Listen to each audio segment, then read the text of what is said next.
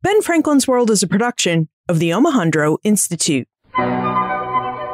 Welcome to Ben Franklin's World, a podcast about early American history with Liz Covart. The study of history is key to understanding who we are and how we can affect a better future. Ben Franklin's World will introduce you to historical people and events that have impacted and shaped our present-day world. And now, here's your host, Liz Covart. Hello, and welcome to episode 222 of Ben Franklin's World, the podcast dedicated to helping you learn more about how the people and events of our early American past have shaped the present-day world we live in. Have you ever wondered how the capital of the United States came to be situated at Washington, D.C.?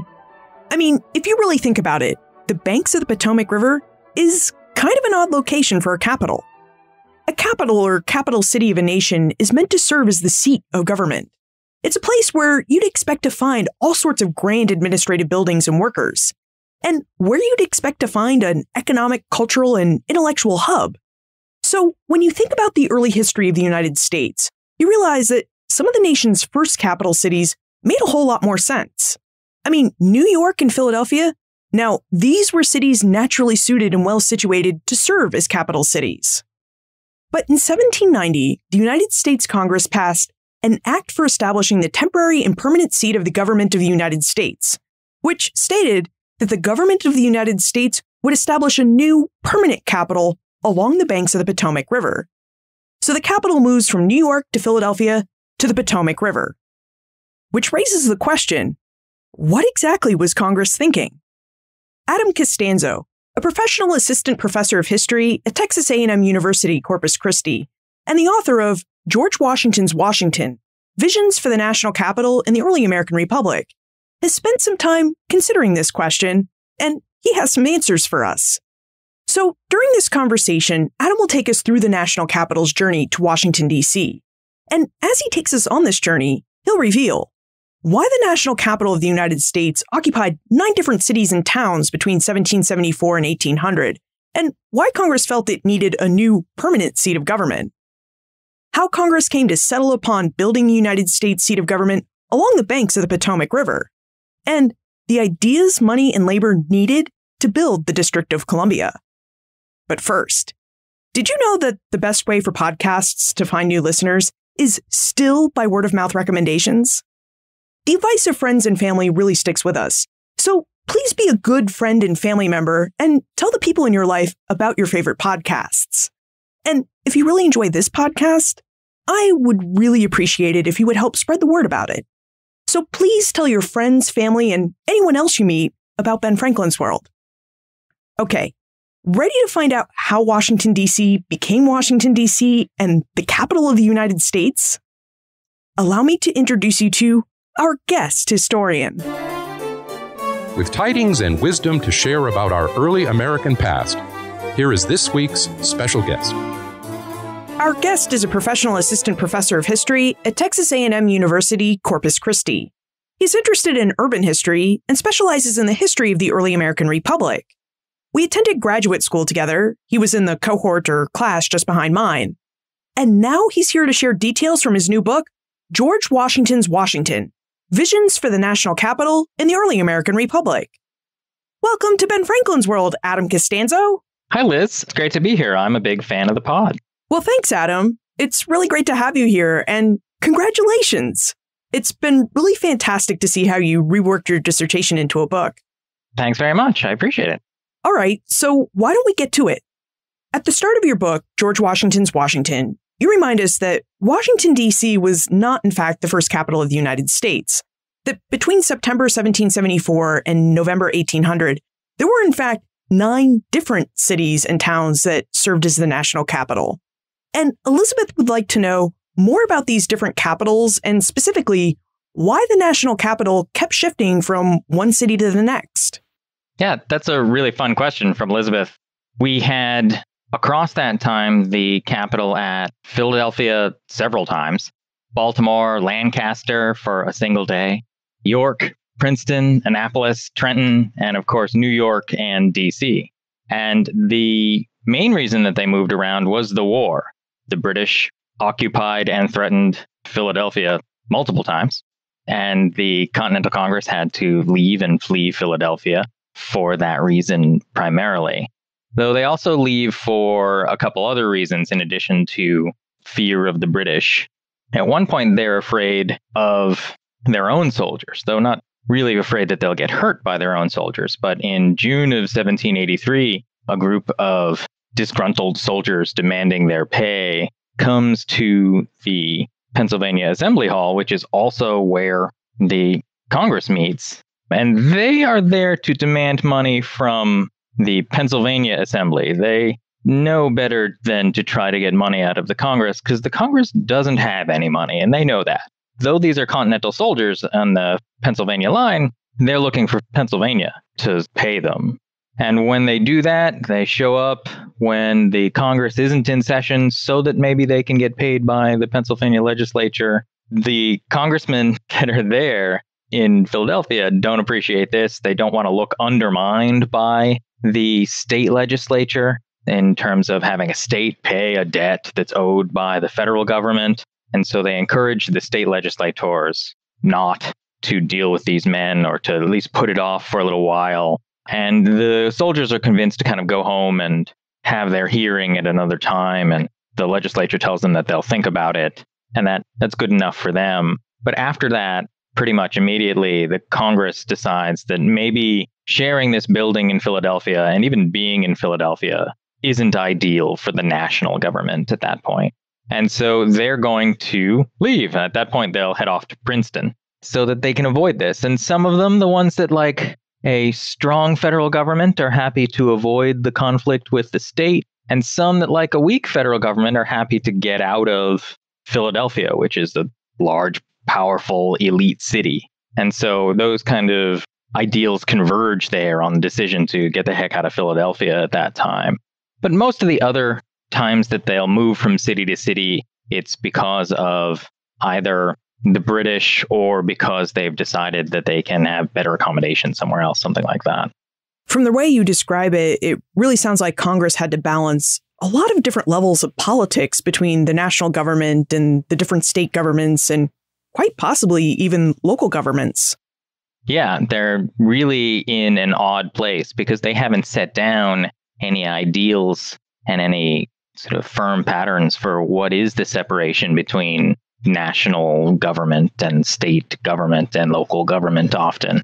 And so trying to figure all that stuff out on the fly while also in a war is really difficult. So there's a lot going on and a lot in play that they're trying to deal with.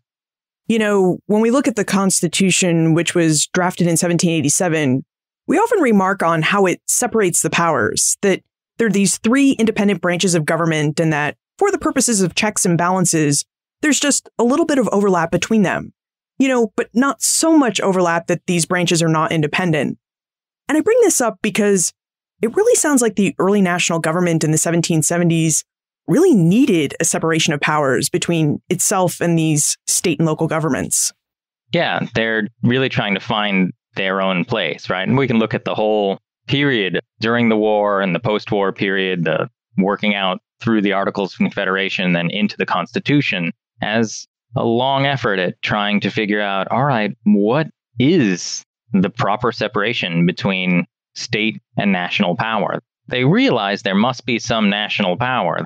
They can't organize the war as 13 states, things like that. But they also don't like national power. That's part of the whole point of the war. And so trying to strike that balance is what the Americans were up to for quite a long time.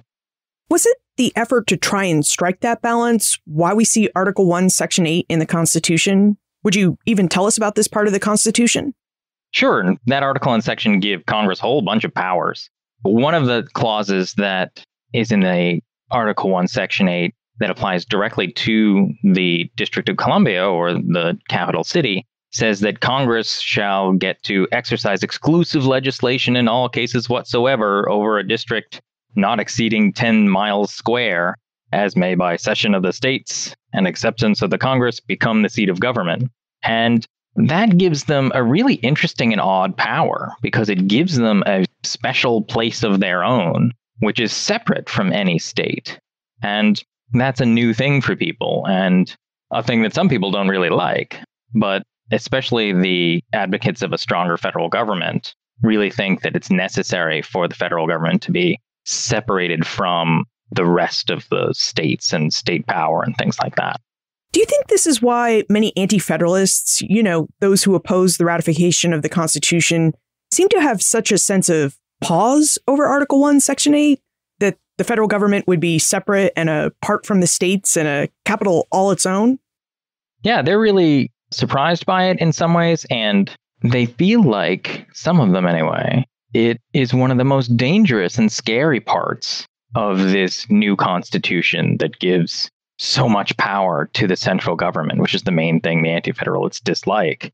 And this is a nice example of that, a sort of small thing hidden in the document that, if you look at it through the right lens, looks really insidious, right?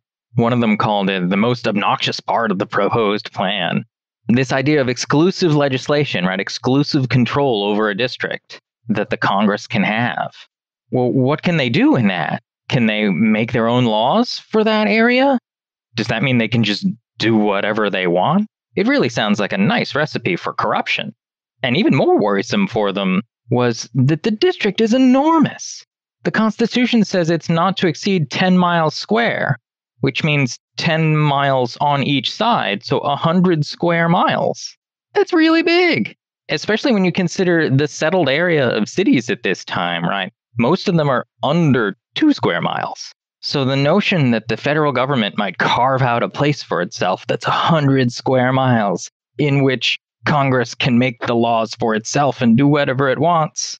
If you're an anti-federalist and you're really wary of government power, that's a really worrisome clause in the Constitution. This is a really fascinating discussion because when we study the process of the Constitution's ratification today, the power of the national government over the national capital is really not a concern that we hear a lot about, as something that was raised by the anti-federalists or those who were on the fence about the Constitution and its powers.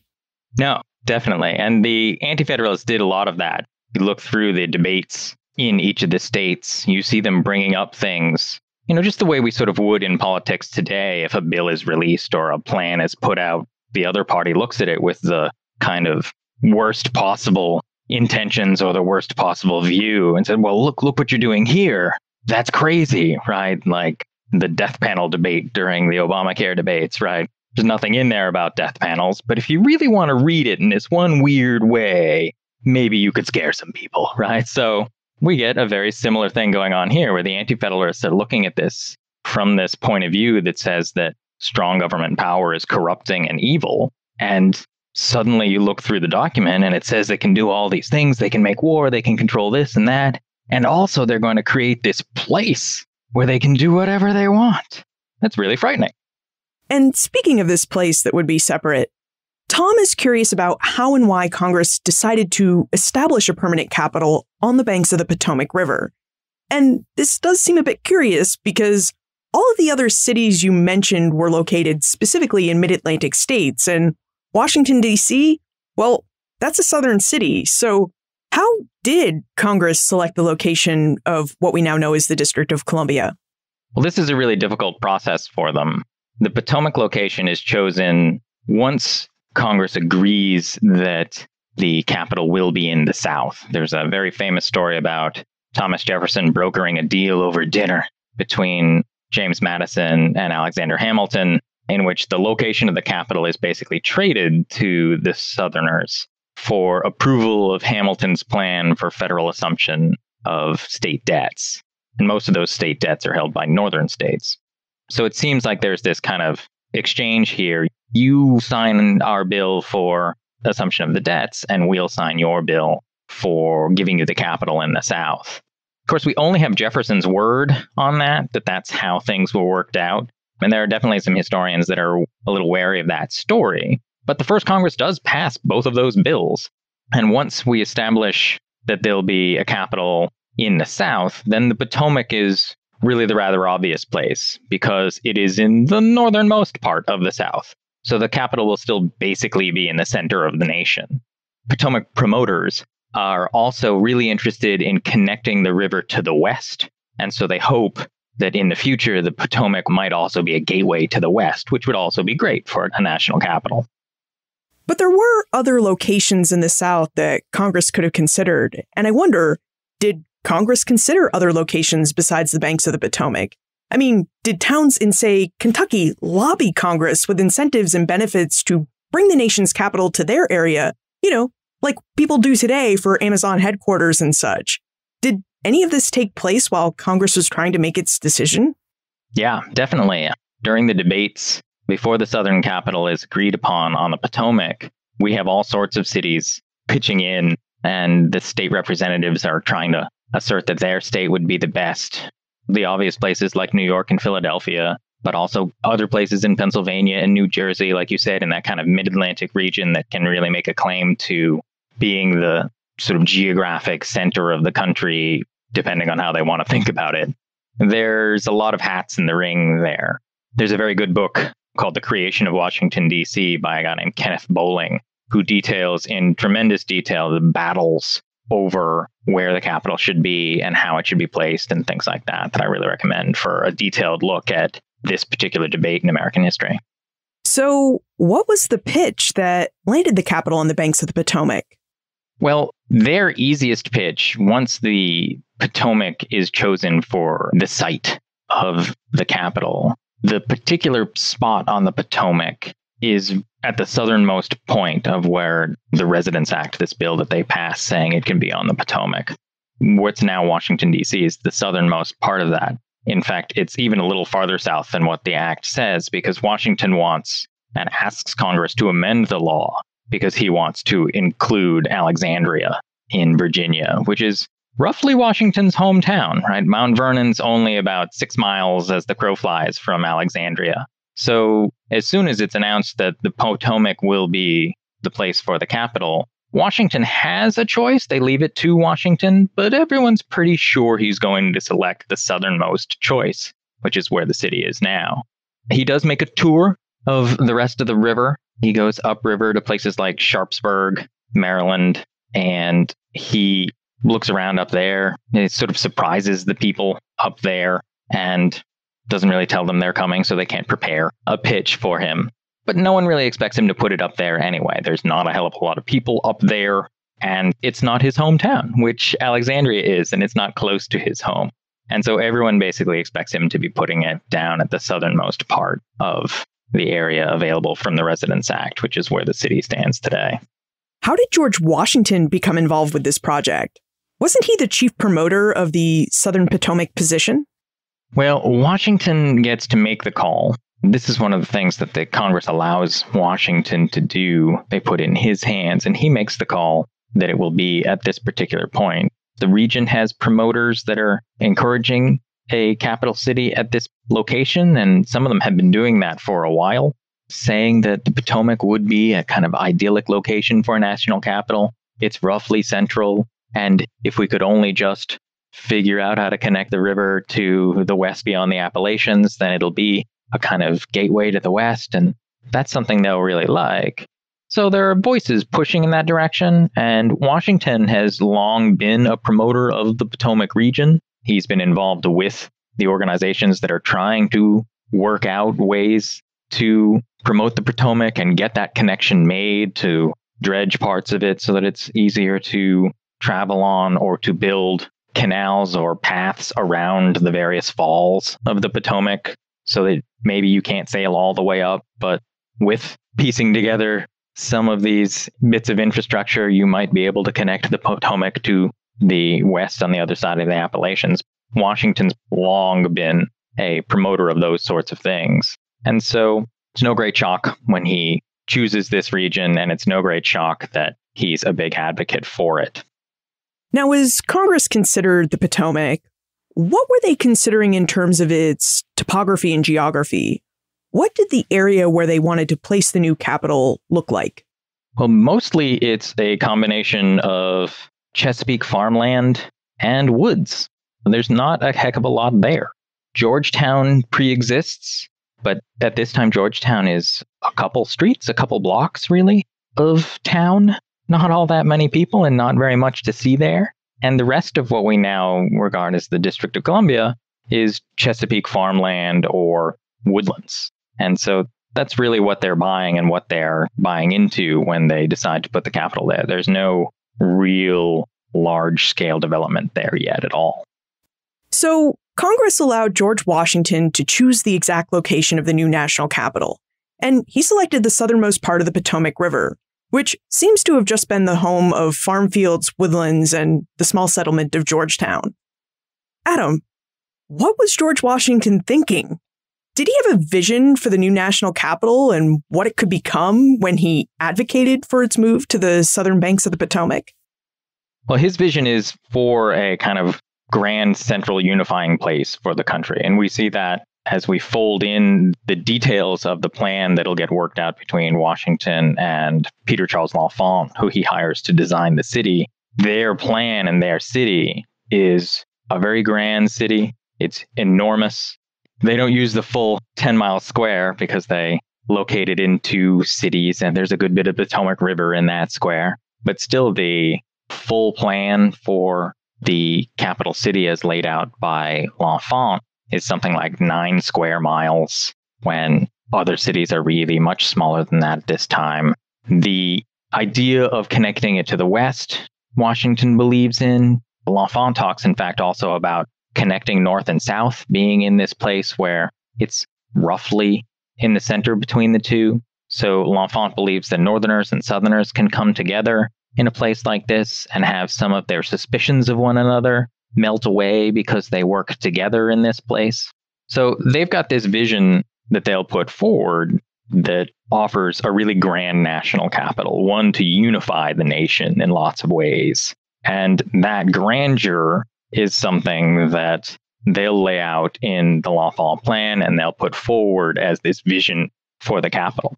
Pierre L'Enfant's name always seems to come up when we talk about Washington, D.C. and its layout.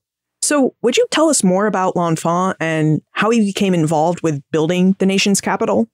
So L'Enfant was a Frenchman. He was the son of a painter at court in France. And at age 22, he is going to leave his education, his college career, studying art, and he's going to come join up the American cause. And he's going to be one of the Frenchmen that come over, people like Lafayette, right? He's going to be one of these Frenchmen that comes over to the new United States when the revolution is declared and independence is declared. And he's going to fight on the side of the Americans. During his 6 years with the Army, he's going to be one of the people that winters at Valley Forge with Washington and his troops. He'll be wounded during a siege in Savannah. He'll be captured by the British at one point in Charleston. And after he's released, he rejoins the Continental Army, eventually rising to the rank of major. And so this is how Washington gets to know him. After the war, he'll be a member of the Society of Cincinnati, like Washington, the organization of soldiers and sailors and naval officers dedicated to perpetuating the goals of the revolution. And after the war, in peacetime, he begins working as an architect. And he first achieves fame with his redesign of the City Hall in New York City to become the Federal Hall, the first meeting place of the U.S. Congress under the new Constitution. And even by that time, he's already proposed to Washington that he'd like to be a designer for a national capital. He's kind of got ideas about what a national capital would be, and he's already kind of lobbying for that job even before the Residence Act and that it's decided that we'll do this sort of thing. Okay, so like the decision to place the capital on the southern banks of the Potomac River, Congress gives George Washington the power to oversee the construction of the new capital, and Washington hires Pierre L'Enfant to design and build said capital. As I think about these facts, Adam, it occurs to me that voting on a new capital and planning to build it are one thing, but funding it and building it are quite another. So how did the United States government go about acquiring the land that it needed to build this 9 square mile capital and financing the construction of its actual buildings? Well, they do it in ways we would not expect. L'Enfant had proposed that the nation borrow $1 million against its real estate holdings in the city, but they don't go with that plan. L'Enfant, not too long into his career after he designs the city, is let go by Washington. He is too much of a kind of strong-willed artist with a vision that his way is the only way. And after the plan is produced, really what they need is not a strong-willed artist, but some bureaucrats and some people who can work with the Maryland legislature to accomplish what they need, right? L'Enfant is not the person for those tasks. And so after butting heads with the people that were hired for those tasks, he's eventually let go. And they don't go with his idea for funding things. There's a plan initially that maybe a Bostonian comes down and he says, well, we could build it as a joint stock company, but no one buys any shares in his stock company, so that doesn't work.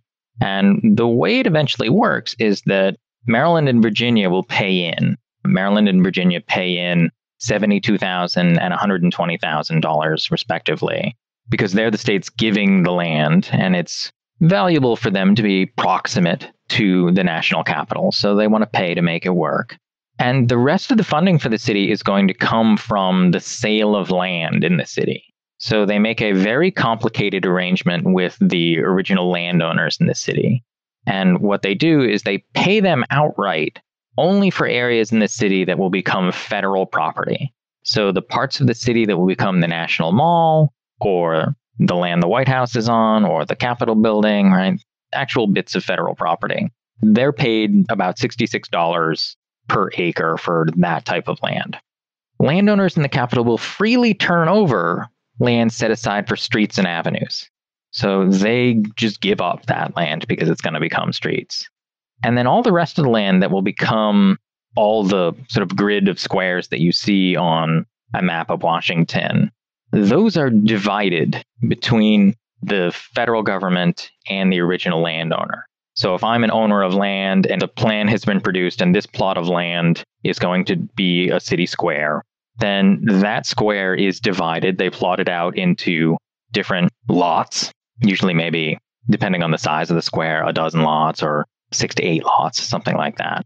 And the government and the landowner split those lots. So in a square, the government ends up owning half the lots and the landowner ends up owning half the lots in a square. The landowner doesn't get any money for the land turned over to the government in that square. What the landowner gets is those lots. And so rather than paying him, what they're saying is, you'll be able to make money later by selling these lots. So that's how you're going to make money in this scenario, right? The land that they had paid them for that would become federal property, really they only outlay something like $36,000 to pay for that land. And that even is money that they'll get from later sale of city lots. And so no money comes from Congress for this. The federal treasury doesn't spend a dime in Washington on buying the land. In the long run, they will, but initially anyway. These funding plans are really interesting because you mentioned land, a joint stock venture company, loans, donations from Maryland and Virginia. But what surprises me is that you never once mentioned taxes. And this seems really interesting because today, when the government wants to do something, it usually raises taxes to generate the revenue that it needs. So, Adam, why didn't Congress include taxes as a possible funding model? Well, the early federal government does not really have much money, it turns out. They've got very little revenue. They're making some money from things like the whiskey tax and things like that. And they're at the beginnings of land sales in the Northwest Territory. But they don't have a heck of a lot of money coming in. And a lot of it is, in fact, going to pay interest on the national debt. And so they can't really afford to build a city. And this is part of the problem that Washington and the Federalists, who largely agree with his grand vision for a capital, have, is that the nation doesn't really have the means to create a capital like this. It's a lovely vision, but they literally can't do it. They don't have the money for it. They don't really even have the economic skills to pull it off in the way that they're trying, by kind of using land speculation to get themselves a start and get themselves the money they'll need to then build the White House and the Capitol. They're not really even sophisticated enough and good enough at that to make that work. That also fails. And so they're trying to do this very much on the cheap. And this also kind of makes sense with the time period, because not only is the federal government very, very small at this time, but they're still a brand new government. They can only tax the people so much. They've already had problems with the taxing that they've done, and whether or not people believe that this new government is as oppressive as the British and things like that. So their options are really limited, and they go with this option of trying to exploit the speculation market, and that really doesn't work out for them. Once Congress figured out how it was going to use the speculation market to fund the building of the new Capitol, how did they actually go about building it? Who were the people that they hired to actually carry out this work? As I kind of alluded to, L'Enfant isn't going to be the person who's going to be the everyday bureaucrat in charge of building this city, making sure that workers are at work on time and things like that. That's not his temperament. And Washington is going to hire a set of commissioners, men that he believes will be able to manage this project. Their qualifications are largely that they're from the region. Most of them come from the ranks of promoters of the Potomac, people who had been previously involved with things like the Potomac Company, trying to make sure that this region grew. And they own land in the region, though none of them own land in the city. They avoid that particular level of conflict of interest where one of the commissioners literally owns land in the city. They'll be able to purchase their own land, but none of them are taken from the original landowners in the town. And these guys are kind of middling bureaucrats and politicians in the early Republic era. They're not stars and they're not names, if you're not from the region, that you probably recognize. They're folks that might have attended Congress from Virginia or from Maryland, from one of these regions, right? That level of politician and bureaucrat. People they can safely send to the Maryland legislature to ask for money or to ask for help in laying down laws in the city, because Maryland law still applies in the city, so they've got to deal with that. That actually sounds like a really smart strategy, because people trust people they know. And if Congress or Washington had tried to bring in folks from other states and areas, trust, the relationships and knowledge of the land needed to build the Capitol would have been more complicated to come by. Yeah, right. They are people that know the region. And that helps because the way they'll run a lot of this project is in a very local way. They'll get enslaved labor from local Maryland landowners, and they'll be able to know where things like sandstone is available. They'll be quarrying stone for the public buildings from Aquia Creek down in Virginia. So their knowledge of the local region allows them to better pull off this project. So it sounds like the commissioners oversaw the construction of Washington, D.C., but who provided the physical labor and know-how to actually build the Capitol? Lynn is particularly curious about the role freedmen and enslaved people would have played in building the Capitol. Sure. Their workforce is primarily unskilled labor, though they have a number of skilled laborers. They need stonecutters and masons for building the White House and the Capitol. And this is primarily the work that's going on there. Their job is to build the White House and the Capitol as far as the commissioners are concerned. And when they're selling lots, it's to raise money to build the White House and the Capitol, right? Because the Residence Act says the government's coming in 1800. So they've got a decade to get these buildings up. And at the White House and the Capitol, they need these skilled laborers. And they'll import some of those guys from Europe and from other parts of the U.S., stonemasons and people like that. But there's a whole lot of unskilled labor that also needs to go on. People who are literally just moving blocks of stone or making bricks or cutting lumber for these projects. And a lot of that unskilled labor is done by enslaved people who lived in the region. In the city itself, nearly 40% in 1800 of the households own slaves. And blacks, both free and enslaved, make up about 23% of the population in the city in 1800. But even from beyond the city, what they tend to do is that the commissioners will purchase a year of labor of an enslaved person from a local landowner who has slaves to spare, essentially. And they'll purchase that labor, and that enslaved person will forced to come live in Washington. It'll now be the commissioner's responsibility to feed and clothe and house them, as it was their owner's responsibility before that. And that enslaved person will now work on, in particular, these unskilled tasks. And about half of the labor force around 1800 in the late 1790s there's probably about 200 laborers working in the public buildings once they've really got them rolling along. And probably about half of that labor force is enslaved. And the other half is a mix of free laborers, some who have migrated to the city in order to find work. That doesn't turn out to be a particularly lucrative plan, because while it might seem like a good idea, oh, I hear they're building these big buildings, they must need laborers, the fact that they can purchase the labor of enslaved laborers for so much of the labor means that they don't have to pay very much for the paid laborers that are working alongside them. The existence or the presence of the slave labor force keeps the wages really low for the wage labor force. So they're able to exploit not only the labor of the enslaved, but also to leverage that to exploit also the labor of the free laborers for less than what they might be able to earn elsewhere. Those people, both free and enslaved, tend to live, especially the lesser skilled workers, tend to live pretty similar lives in terms of the housing they've got for them. A lot of them are mustered together. They sleep on site in shacks and sheds and log cabins and things like that. And they have overseers that oversee their labor, and the government feeds them. They're given things like salted herring and salted pork and cornmeal. So they're fed together. They're both getting that meal, both types of worker. Obviously, as much as things might be similar, in the end, things are very, very different for the enslaved laborers who have no choice of being there and also can't use any pay to augment whatever they might be given, right? The paid laborer is getting that meager meal, but also he's getting pay. And so if he wants more food, he can buy it.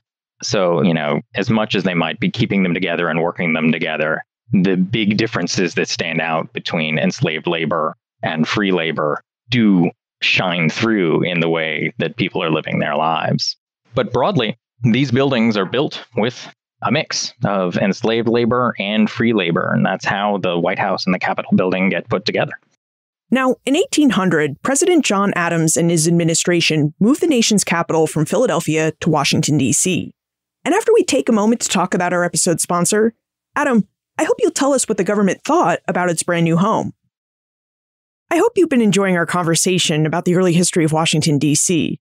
It's kind of amazing to me that Congress tried to fund the construction of the nation's capital by land speculation. I mean, that's just not something we would think about today. Now, as we know from our weekly explorations of the past, history is full of interesting stories of power struggles, financial ups and downs, and individual passions. All of these stories have shaped the world we live in today, and you can discover more about them and how the past has influenced our present through Audible, because Audible has an unbeatable selection of audiobooks. With Audible, you can listen to many of the books our guests have discussed on this podcast, such as our feature from episode 117, Most Blessed of the Patriarchs, Thomas Jefferson and the Empire of Imagination, by historians Annette Gordon-Reed and Peter Onuf, or a feature from our Doing History biography series, episode 211's John Marshall, The Man Who Made the Supreme Court, by best-selling author Richard Brookhiser. Audible members can choose 3 titles every month, 1 audiobook and 2 Audible originals, which are titles you can't hear anywhere else, but that you can listen to on any device, anytime, anywhere. And right now, Ben Franklin's World listeners can take advantage of a 30-day free trial. Go to audible.com/bfworld or text BFWorld to 500-500 to take advantage of this free trial. That's right, by visiting audible.com/bfworld or by texting BFWorld to 500-500, you can take advantage of Audible's 30-day free trial. Audible, the most inspiring minds, the most compelling stories. So Adam, what exactly did the government move into when it relocated the national capital from Philadelphia to Washington, D.C. in 1800? What was the lay of the land like, and what buildings existed? It's not much. By 1800, there are just about a little over 100 brick homes strewn across the length of the city.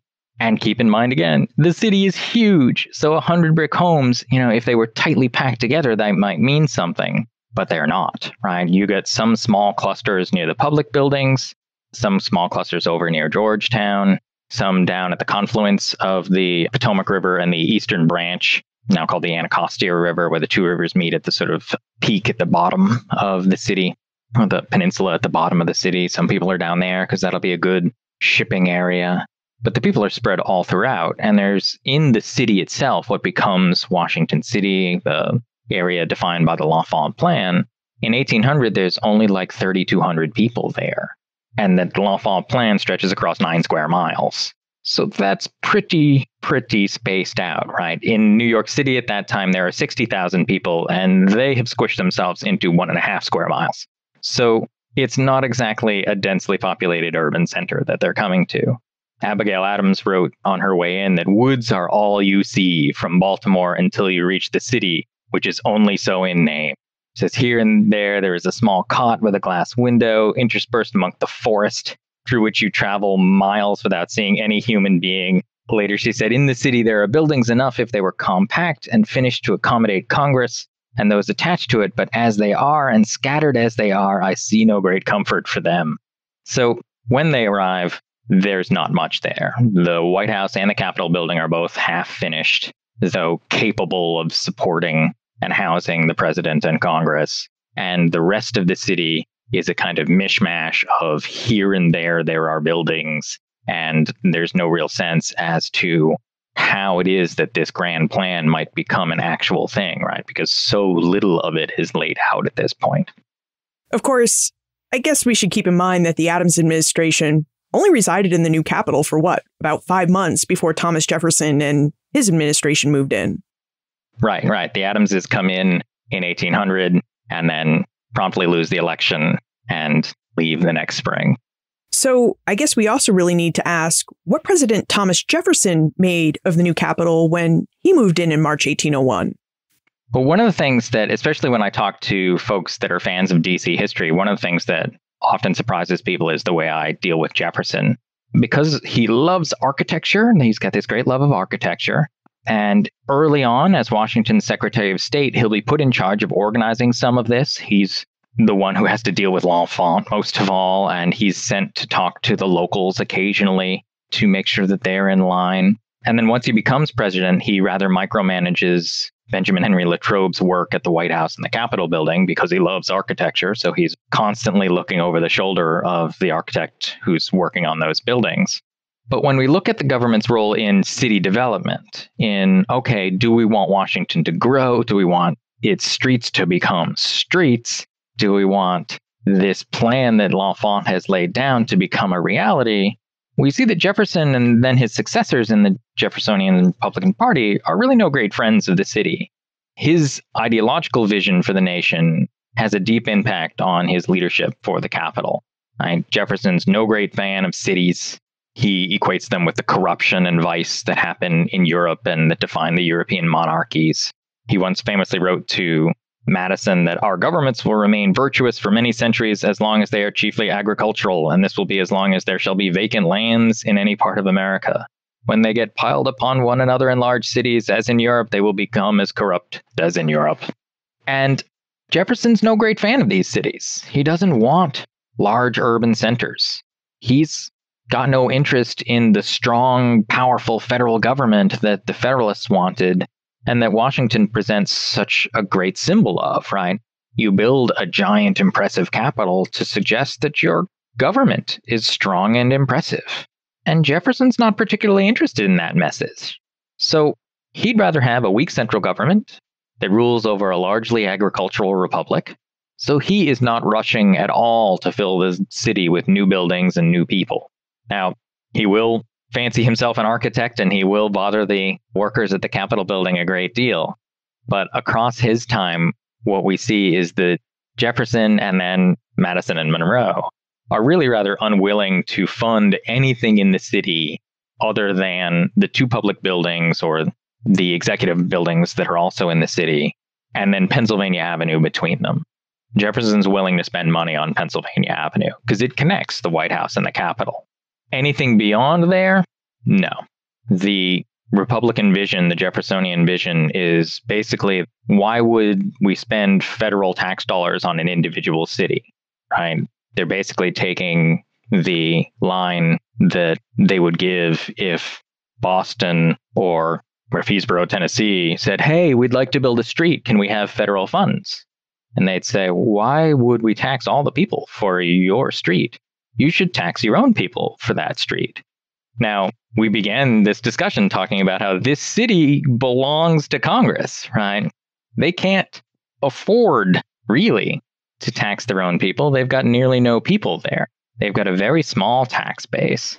And their largest landowner, the federal government, doesn't pay any property taxes. So they can't tax them. Right? So when the city does ask for help, largely the Jeffersonians are going to ignore them. You know, this is a really interesting history because within a decade, you have George Washington with a grand vision for the nation's capital, a vision that sees the capital as uniting the American people. And then you have Thomas Jefferson and his vision for the nation's capital, which is a capital that is decidedly less urban. So I'd really love to know what happens with this vision for the city when the War of 1812 comes to town. Because as we know, in 1814, the British Army marched into Washington, D.C. and burned it.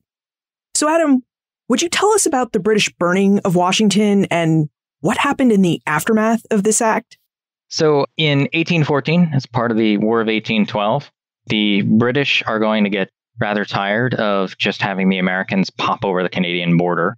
And they are going to send Marines into the heart of America and start taking the war to them.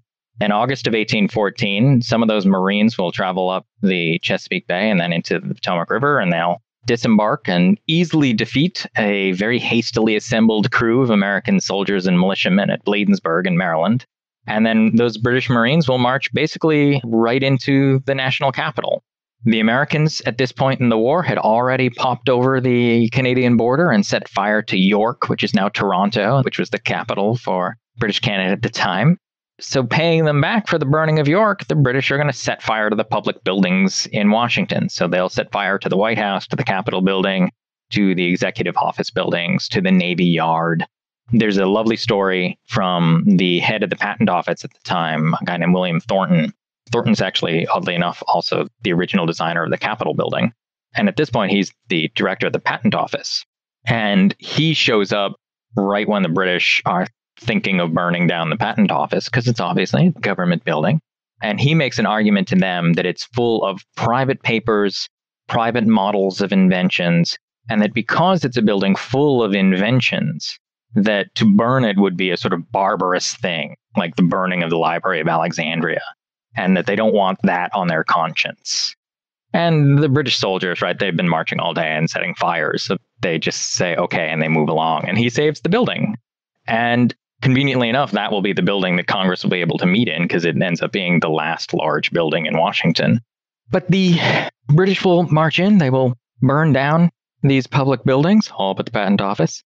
And fortunately for local residents, a very strong summer storm cropped up that night in Washington, D.C., made things a little worse, but the big benefit to it was that it kept these fires from spreading building to building and all throughout the rest of the city.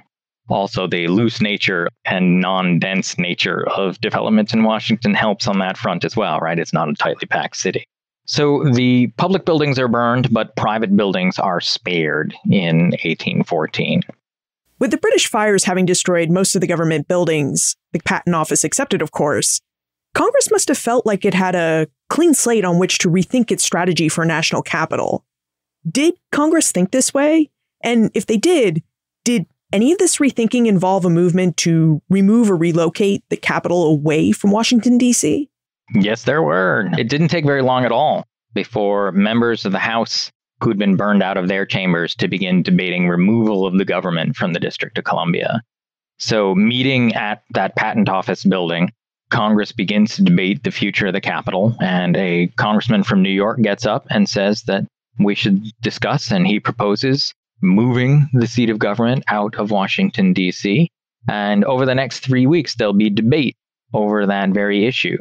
They'll discuss the defensibility of the city, because the city has just shown itself to be poorly defensible, right? They were just invaded. Now, the proponents of the city will say that, well, we didn't defend it very well. We didn't have the soldiers we needed in the place we needed them. But they'll also bring up other complaints they have about the city. They'll bring up the fact that the city isn't anywhere near the moneyed interests in the Northeast. That when the government needs money, it should be able to go down the street to talk to the bankers in New York or in Philadelphia or in Boston. And they can't do that in Washington. There are some banks in Washington, but they are much smaller in terms of their capitalization than the banks in the other older northeastern cities. So they bring up that complaint. They also complain about the quality of their accommodations, right? They're in this tiny building now. It's big enough to house them for now, but it can't be the Capitol building. It's too small for that. And when winter comes, they're going to have to start fires in these claustrophobic rooms, and it'll be even worse. So they don't want to meet there. They're worried about their accommodations. A lot of them have disliked the Capitol, right? It's not a lovely place they're happy to take their families to at this point. It's kind of an inconvenience to have to live in Washington, D.C. And so these complaints kind of crop back up.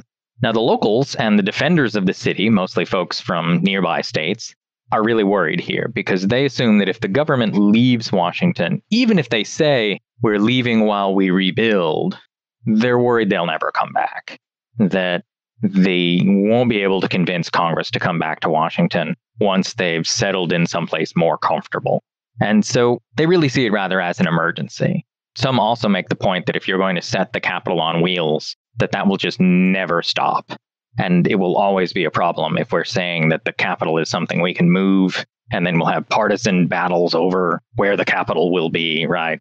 That's the last thing we need, is another thing for the parties to fight over. So the locals and the folks within the Congress that support the Potomac Capitol press very hard against this removal idea. And it comes real close. That bill to leave the Capitol goes through 2 procedural readings where it passes. People are willing to give it another hear and to continue discussion of it. When it gets to the final vote, at least in the House of Representatives, none of this happens in the Senate. But when it gets to the final vote in the House, it is voted down. But it was pretty close, right? The locals were awful worried that this might become a problem for them and that the Capitol might leave. So after the House decides that the nation's capital will indeed remain in Washington, D.C., what took place to help give the city the look and feel that we know the city is having today? Washington doesn't really begin growing in the way we know it today until much later. This will save it. It will keep the city in Washington, and it will actually finally end that discussion, because that had been held over the Washingtonians' heads. They were never able to press really hard on the problems they had, to really demand that the city fund them better, or to do something about the fact that they've had their votes taken away, right? Still today, the residents of Washington don't get a member in Congress. And so Congress has rule over them, but they don't have voting rights in Congress. They have a member in Congress, but without voting rights. That happens right away when they take up residence in the city, that they work it out so that, okay, well, you're not going to have federal representation. And they're not really able to press hard against how terrible that is and how much that runs against everything that the nation has stood for and fought for quite literally in the Revolution. Because if they make too big of a stink, what happens if Congress leaves, right? They're never able to push too hard because Congress might leave. Even during the initial phases of deciding on the Potomac Capitol, Washington and Madison and Jefferson, when they talk to the local residents, one of their messages is usually, don't cause any trouble here. Don't fight too hard for more money for your land, because if you do, if you anger Congress to the point where they say maybe it's not worth it to have the Capitol on the Potomac, it's not coming back. There's not going to be a second chance here, right? And so this has been looming over them for a long time. And in 1814, it finally gets resolved because the government says, no, we're staying here. We're going to rebuild the Capitol building. We're going to rebuild the White House and rebuild the executive office buildings. So that really takes that terrible issue of might the Congress leave from over the head of the Washingtonians, right? Because it would ruin everything about all their lives in Washington. Though they've earned that, not much changes. They'll decide to rebuild, but we're going to fall back into the same sort of Jeffersonian pattern of, yes, they'll rebuild the Capitol building. They find that they have to rebuild the whole thing, basically, even though it's a stone building. And you might think, well, if it burns, you just have to rebuild the wood inside. What they find is that it was built so poorly the first time that they've really rather got to take the whole thing down and start again. And so they'll rebuild the buildings. but they're not going to start investing in the rest of the city, right? It doesn't change that central Jeffersonian tenet that the money for the federal government doesn't really belong to and shouldn't be paid to development in Washington, D.C. beyond the public buildings and Pennsylvania Avenue. So that remains the status quo even after the War of 1812 and the efforts to rebuild the Capitol, which they'll be back in about 4 years in the new Capitol. It'll be ready enough to house Congress. Things are going to start to change in the Jacksonian administration, interestingly enough. Though we often think of the Jacksonians as the kind of ideological heirs to the Jeffersonians, who are also fairly small government folks, by the Jacksonian era, the country is more of the grand empire that Washington and L'Enfant were thinking about when they planned the city. In a much more real way, the country stretches out across the Mississippi. It stretches out into the continent. And people are coming to Congress from really far away, from all these new states out west. And the country feels more like a grand empire. And the idea that it should have a capital that's befitting of such a grand empire makes more sense to the Jacksonians than it ever did to the Jeffersonians. And so we'll see, starting in the Jacksonian era, some moves toward assistance with the city. The city gets itself in terrible financial straits thanks to the Chesapeake and Ohio Canal, to the point where there's a kind of choice between allowing the cities to go bankrupt or the federal government bailing them out. By the cities, I mean Georgetown, Washington City, and Alexandria. So the Jacksonians will complete that bailout. They won't just say, well, that's your own problem. Well, I don't see why the federal government should help you, right? It's obvious why the federal government should help them. It's the capital city. And so they'll agree to that logic, and they'll begin helping the city. They'll also begin building projects that are much grander than we've seen. They establish a couple of buildings like the Treasury building that's right next to the White House, right? They'll do away with the old Treasury because of a fire, but those old executive buildings had been pretty simple federal-style 3-story wooden buildings. The Treasury building we have today that they built at that time is enormous, and it's all Romanesque columns, right? So, okay, that's a different style. That's something much more akin to the style of the White House and the Capitol building. So they're going to start to build on a much grander scale. The other buildings they'll start at this time will be the building that now houses the Portrait Gallery, which is a very big Greek-style building, and the building next door to it that's now a hotel, but it's also a classical-style building, and that one's made of marble, not even sandstone. So they really start to build big in the Jacksonian era. But to get to your original question from long, long ago, where we really start to see the city start to become much more the city we know, we start to see it fill with people and become a real city, is in the Civil War. Because of its centrality to the war, because of its place at the front lines, essentially, of the war, and because of its place as a refuge of freed people who are escaping the South and things like that. It really balloons during the Civil War and starts to become the full city that the L'Enfant plan suggested it might be.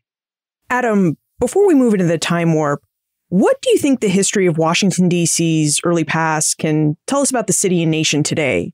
Why do you think we should spend time to better understand, as you put it, George Washington's Washington? Well, what I really love about studying Washington is how much it reinforces the fact that the spaces and places we construct have meaning. And that meaning is really obvious when we talk about a deeply symbolic place like the national capital, right? We imbue it with symbolism because it's the national capital. But all of the spaces and places that we create that make up our built environment say something about who we are as a people. And at the same time, they kind of affect our lives, the options we have before us at any given time, and the choices that we make.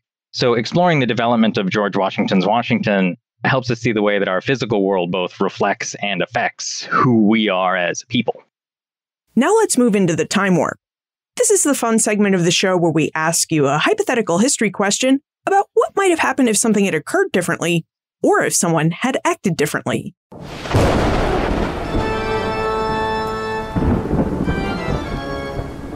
The time warp.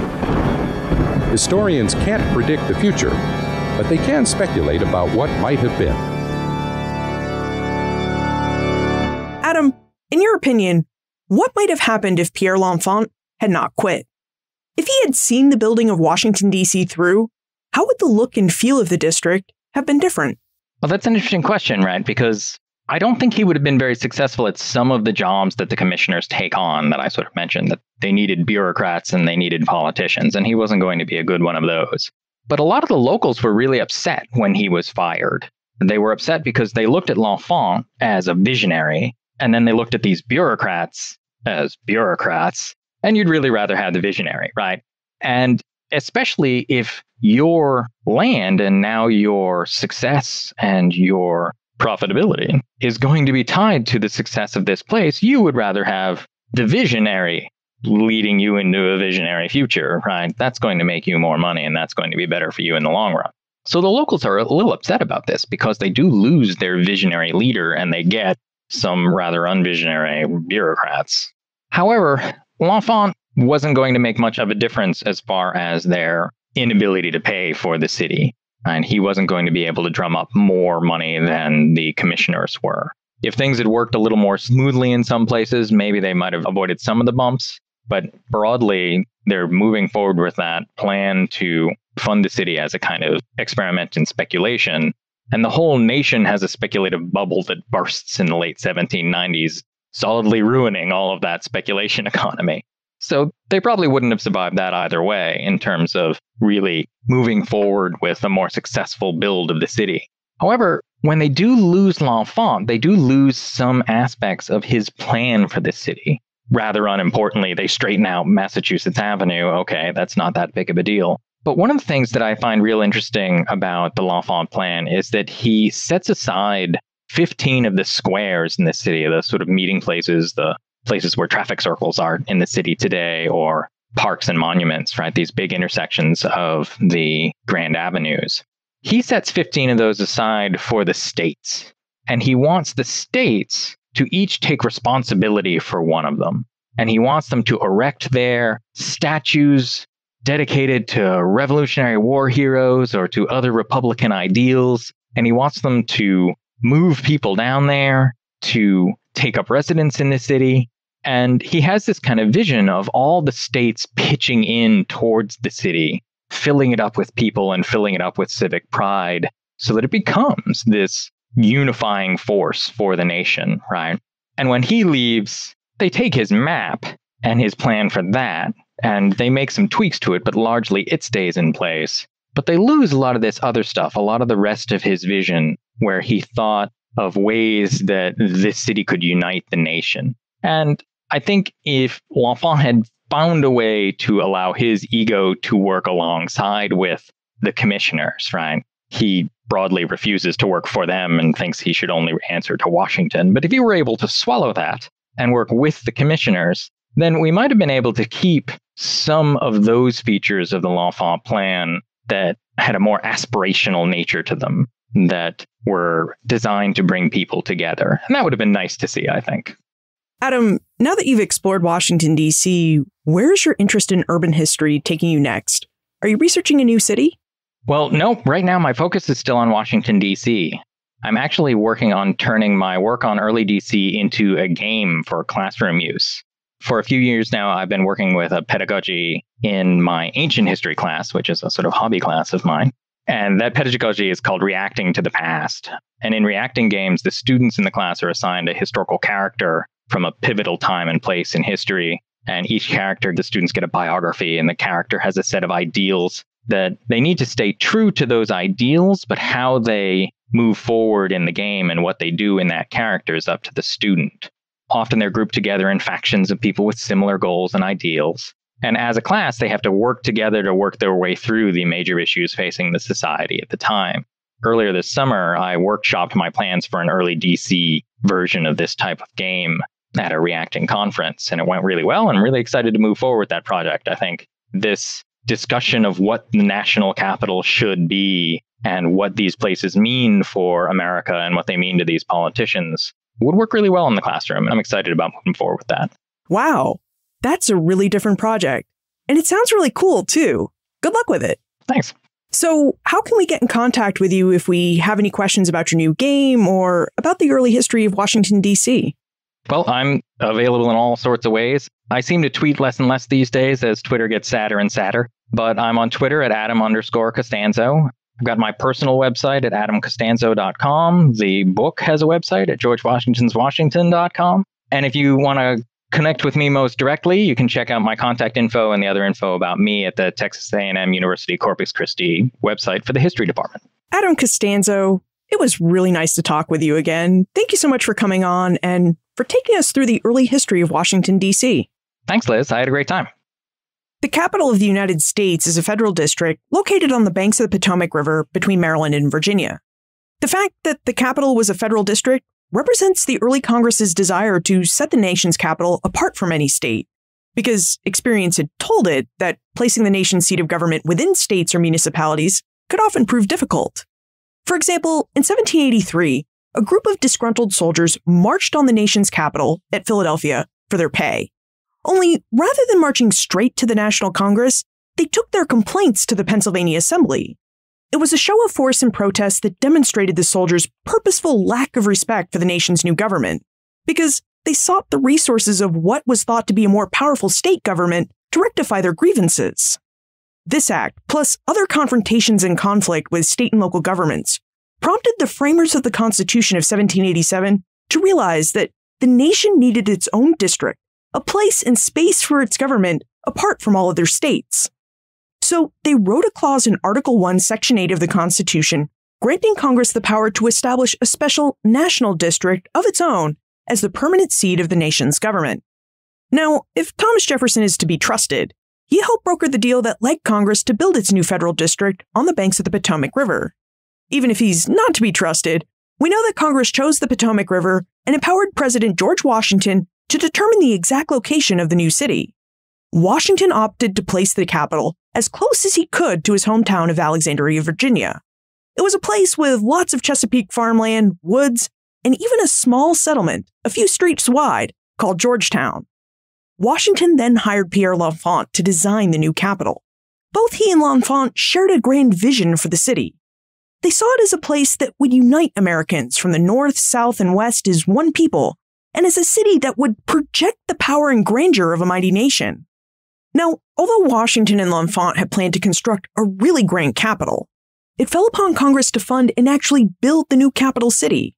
And given that the United States was not yet a mighty nation with a large tax base, it opted to rely on revenue generated from land speculation schemes and donations from Maryland and Virginia. It also relied on enslaved labor to do the actual building of the capital. This meant that by 1800, when the Residence Act mandated that the capital would move from Philadelphia to the new Federal District of Columbia, the new capital city consisted of just over 100 brick homes and about 3,200 people strewn across a city that measured 81 square miles. Needless to say, Congress didn't initially fulfill the grand vision Washington and L'Enfant had for the capital city. It didn't even really become serious about establishing such a capital city until after the War of 1812. After that war, which saw British Marines burn most of the government's infrastructure, Congress authorized the rebuilding of the White House and the Capitol building. It reaffirmed its commitment to the banks of the Potomac River, and later, during the Jacksonian era, it would prove that commitment when it authorized the construction of the grand Romanesque stone and marble buildings that Washington and L'Enfant had once envisioned. Now, as Adam noted, the spaces and places we construct have meaning. George Washington and Pierre L'Enfant envisioned a grand imperial capital, but this was not a vision that could be realized by 1800. The United States government simply didn't have the resources to realize it. But over time, the United States expanded.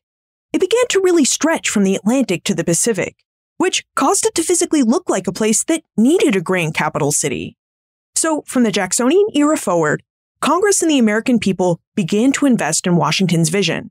And Washington, D.C. really started to take on the appearance of the grand capital city that Washington had imagined. For more information about Adam, his book, George Washington's Washington, plus notes for everything we talked about today, check out the show notes page, benfranklinsworld.com/222. Audible is offering you a 30-day free trial.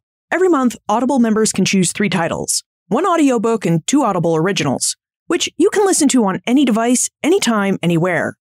To take advantage of your 30-day free trial, visit audible.com/bfworld or text BF World to 500 500. Audible. The most inspiring minds, the most compelling stories. Friends tell friends about their favorite podcasts. So please be a good friend and tell all the people in your life about your favorite shows, like Ben Franklin's World. Finally, I have a time warp question for you. If Congress knew in 1790 that the United States would encompass 50 states and span from the Atlantic to the Pacific, where do you think it would have placed the national capital? Do you still think it would be settled on the banks of the Potomac River? Let me know. Liz@benfranklinsworld.com. Ben Franklin's World is a production of the Omohundro Institute. And remember, never leave till tomorrow that which you can do today.